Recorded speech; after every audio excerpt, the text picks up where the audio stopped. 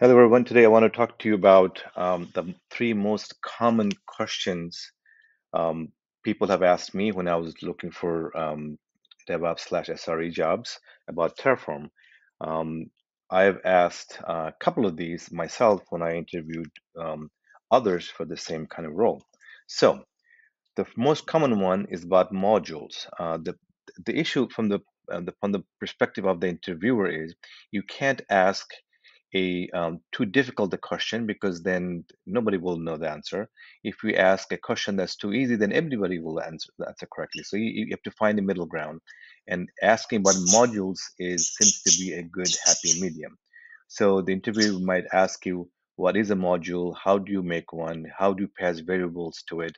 And how do you get outputs from the module back into the main part of the code in Terraform? So just look into that. That is something that comes up all the time.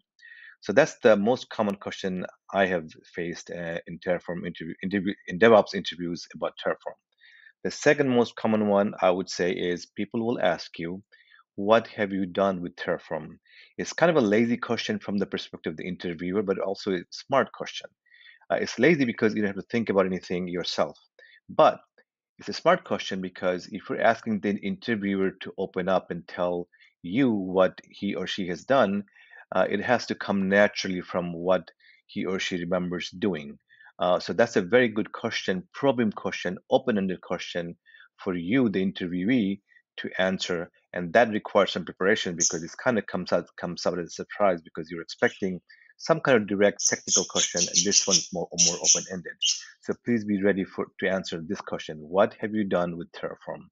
And some specifics might leave your memory, but having prepared for this interview, prepared for this question, will help you answer this question in a convincing manner.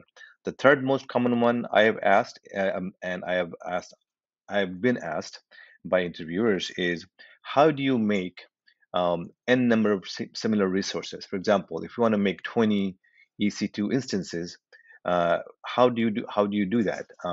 Before Terraform version 0.13, there's no real good way. There was a thing called count. That's really a hack that people just use to create n number of same resources with different names.